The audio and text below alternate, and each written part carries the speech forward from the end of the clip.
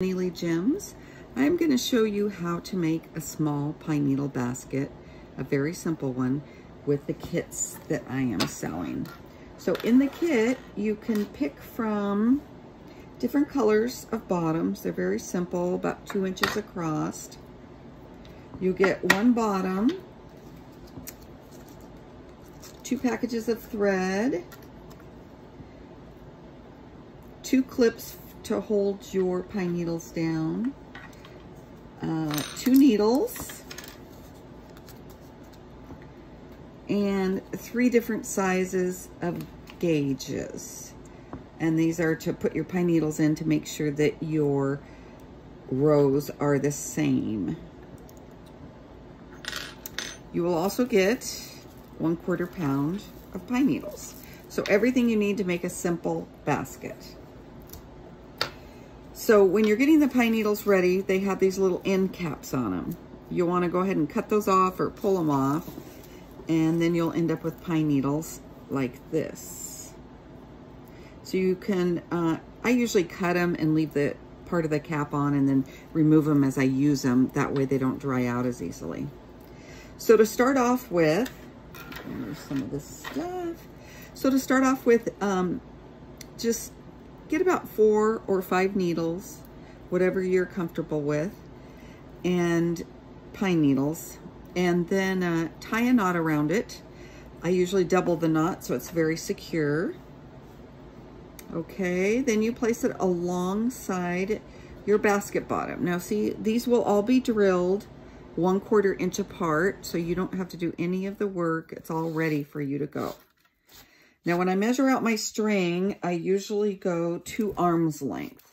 You can go 1 arm's length if it's more comfortable, but I usually go 2. Now, I will go down in this first hole a couple times just to make sure it's secure. You don't want to spend time making something and then it come apart. So then I'm going to go to the back here and just tie that to the other piece of rope. So secure it very good down in there and leave a little piece here so that you can go back later and cut it off. But you need some leverage in there. So I've tied it down real good. The first knot is real good. I'll go back and I'll tape this down here. You'll see in the next part of the video, it'll be taped down. Okay, so this is what it looks like in front.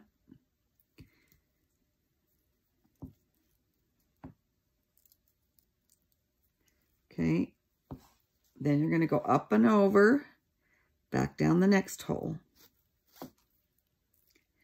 So now when I am starting out on a basket bottom, when it's the first row, you can make just 1 stitch through the hole, but I like to do 2, or if it's a bigger project, maybe 3. I want to make sure it's secure.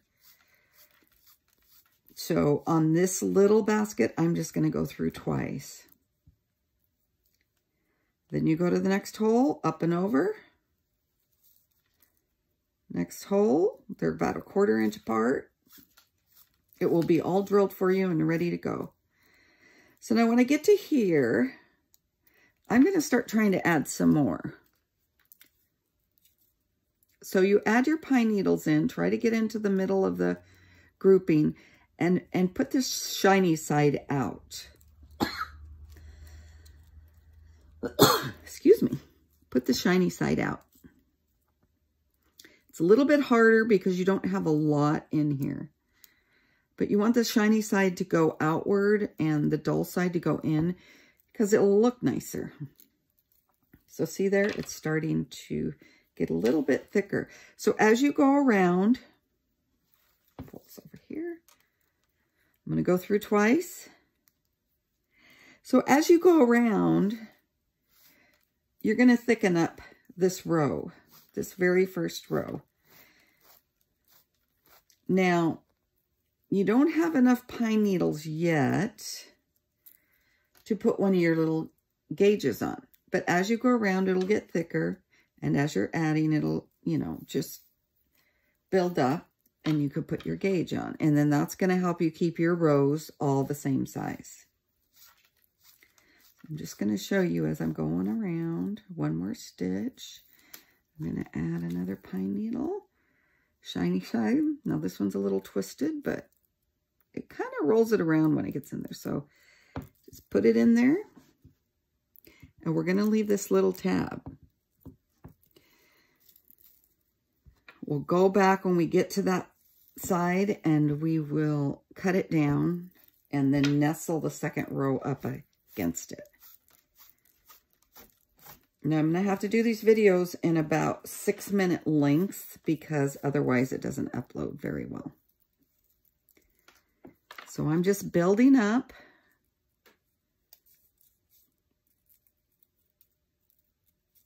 Using my teeth a lot in here. Building it up to make a thicker coil. And I'm going to keep going around. Go down here. We're going to go down twice. Now that gives this basket a nice little design as well too. Now I don't know why I picked red. I was thinking purple, but then I went with the red. So anyway, that's what it's going to be. Because this is just a demonstration anyway. Okay, so there we go. We've started. Now, hopefully you could see how that's hooked down in here. This is what it looks like from the back. We've got the little tail there. I'm going to tape that down and then we'll make sure it's really tight before we cut it off. And when I'm going to work my way around, and when I get to the last hole here, I'm going to show you how to clip that and then start your second row. Okay, that's what it's looking like. Hopefully you could see that. And this is 7 minutes now, so I better stop.